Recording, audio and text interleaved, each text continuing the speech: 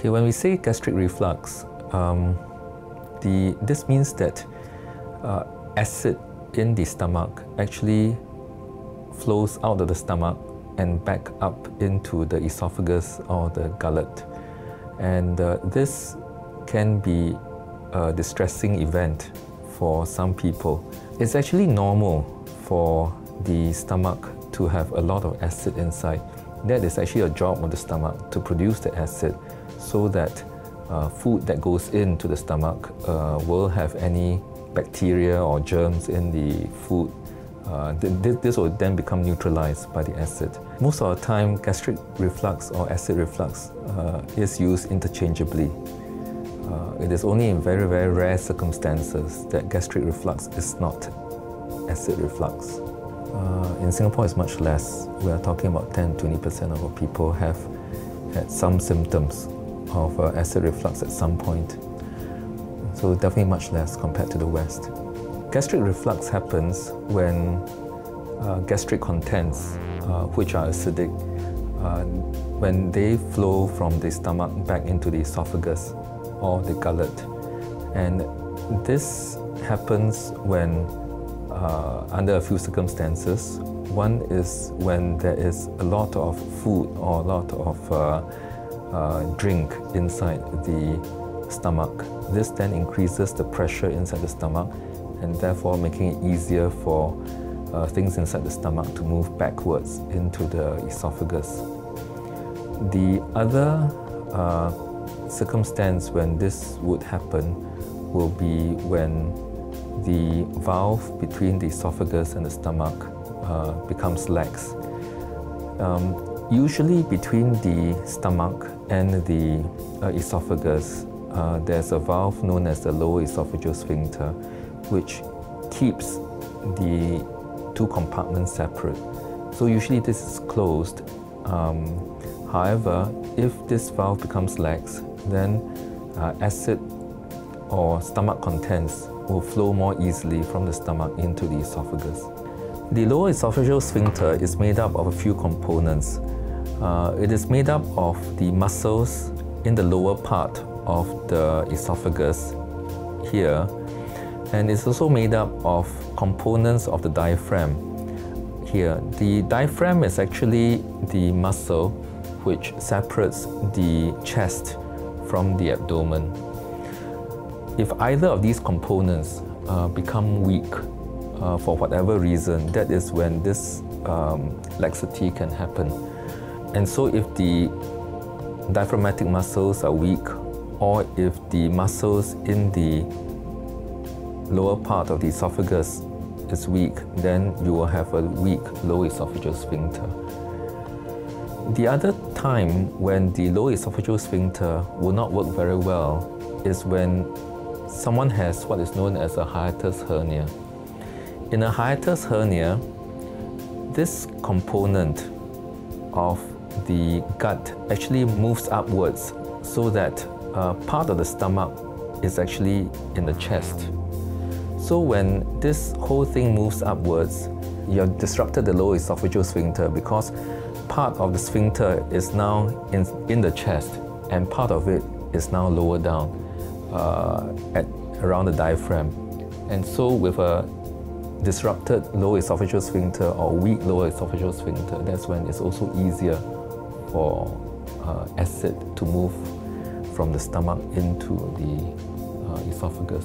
Actually, as we get bigger and as we become, and as the percentage of people become who are obese increases, being obese is actually increases your chance of having acid reflux symptoms. Because you can imagine that if you have got more things here, if you've got a very big tummy and you've got more things pressing down on your stomach, then this pressure alone will make it easier, increases pressure on the stomach. So it's easier for, again, easier for stomach contents, which are acidic, to move from stomach upwards. Common condition that a lot of women will experience is pregnancy. So in pregnancy, you get a baby growing inside. And especially when you reach the 8th month and 9th month, you got a big baby inside pressing on the stomach. Then a fair percentage of women will also experience this acid reflux symptoms, which will disappear after they give birth. The classical symptom is heartburn. And when we say heartburn, that means that people actually experience a burning sensation in the chest. Other people don't talk about heartburn, but some people will talk about chest pain. Other people will talk about pain in the upper part of the tummy. Others will talk about difficulty in swallowing or painful swallowing. Or others will talk about having a lump in the throat, so that there's again some difficulty in swallowing because of this lump in the throat. And others will say that sometimes, especially when they wake up suddenly in the middle of the night, they actually feel liquid flowing up into the mouth, and this liquid is sour or acidic in taste, and this is called acid breath. And this is again something that can be associated with gastric reflux. Then there are the symptoms that are called the extraesophageal symptoms of acid reflux. And these symptoms include things like chronic cough, or a chronic sore throat, or worsening of asthma. You are no longer feeling the symptoms here. You know, things like difficulty swallowing, things like chest discomfort or heartburn, they all happen here where the esophagus is. The extraesophageal symptoms actually happen further up, either in the throat or in the mouth. And this is caused by acid going from the stomach up the esophagus and then finally into the throat and mouth area. And that's why sometimes if someone has got a chronic sore throat, if they go and see an ENT doctor, the ENT doctor will then take a look at the throat and say that, you know, it's quite inflamed down here, and it looks like it is acid coming up here and causing this inflammation, therefore causing a sore throat. Acid reflux can be diagnosed in a number of ways. The easiest and the most convenient way is actually for the doctor to take a history from the patient, and if we find that there is a history of symptoms compatible with acid reflux, then we can give the patient a course of medicine to suppress acid. And if after a course of this medicine of a few weeks, the patient actually feels better, then this is actually one way that will make a diagnosis of acid reflux. So simply based on symptoms and the response of these symptoms to therapy. The next way is actually to do an endoscopy or gastroscope on the patient. In this procedure, we'll actually put a tube from the mouth into the stomach, and along the way we will look at the esophagus. And what we're looking for in the esophagus is damage, especially to the lower part of the esophagus, where we may see erosions or ulcers in the lower part due to acid coming up from the stomach into the esophagus. Obviously, in order to see this damage of either erosions or ulcers, it means that the acid reflux must be quite severe. And gastroscopy will not help to diagnose the milder forms of acid reflux. In order to pick up the milder forms of acid reflux, then the patient may need to do a test known as a pH monitoring test. In this procedure, we actually put a tube through the nose into the esophagus, and we'll park this tube in the esophagus for 24 hours. The patient is meant to go through his or her normal everyday activities with this tube for 24 hours. And during this time, we will then monitor whether there's actually any acid coming up from the stomach into the esophagus.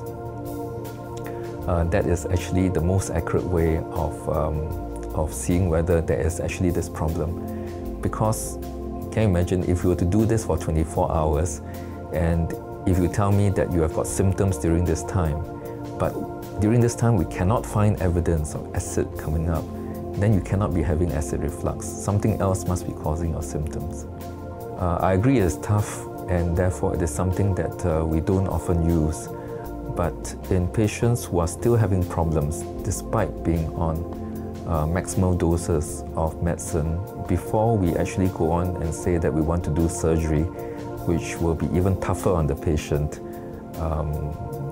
I would send a patient for this particular test just to confirm that there is truly a problem that might require surgery. We can divide treatment for gastric reflux into 3 main groups. First group is the non-medicine, non-surgical type of treatment, where it's a change in the lifestyle, meaning things like don't eat too much, don't eat until you are very, very full, because that means that there's a lot of food in your stomach, increases pressure in the stomach, and therefore increases the chance of acid reflux. The other change in lifestyle that we usually advocate is don't eat too close to your bedtime. Give at least 2 or 3 hours between the time you eat, the end of the meal, and the time you go to bed, so that it gives your stomach some time to digest the food and move the food downwards into the small intestine. We'll also usually ask patients to elevate the head of the bed. So instead of sleeping on 1 pillow, maybe sleep on 2 pillows, so that your head is maybe 10-20 cm at least above your mattress. Then we'll also usually ask patients to stop smoking, because smoking is one of those things that may loosen the lower esophageal sphincter and therefore making reflux easier. Many patients also say that it is useful to them to decrease the amount of caffeine that they take, therefore reduce the amount of coffee and tea, reduce the amount of spicy food, reduce the amount of fatty foods. So all these are relatively simple lifestyle changes that one could make in order to help the symptoms. Then we come to the medical treatment. The usual medicine that we start with is what we call a proton pump inhibitor. What the proton pump inhibitor does is to reduce the amount of acid produced. This, and the common proton pump inhibitors are things like omeprazole, or Nexium, or Pariat. There are a few others, but I won't go through all of them. There are slightly weaker medicines compared to proton pump inhibitors to reduce acid production, and they include things like Zantac or cimetidine. These are the older drugs. They don't work as well as the proton pump inhibitors, but for people with mild symptoms, this could be sufficient. There are the even older drugs, which are the antacids. And the antacids can be taken either as a tablet or as a liquid. And these can be useful as adjuncts to either the proton pump inhibitors or to the histamine receptor antagonists like Zantac or cimetidine. In this day and age, because of the effectiveness of the proton pump inhibitors, we seldom need to use surgery, but it is possible for someone who is not responding to even the maximal doses of proton pump inhibitors to go through surgery to strengthen the lower esophageal sphincter so as to reduce the chance of acid coming from the stomach into the esophagus. Most commonly used group, the proton pump inhibitors, potentially can have side effects when used in the long term. And when we say using these medicines in the long term, we're not talking about taking it for 1 month, 2 months, or 3 months. We're talking about taking this for years and years. And the potential long-term effects, it increases the risk of osteoporosis because it can affect calcium absorption. It increases the risk of pneumonia in some patients, especially patients in ICU. It can also affect the absorption of certain vitamins like vitamin B12.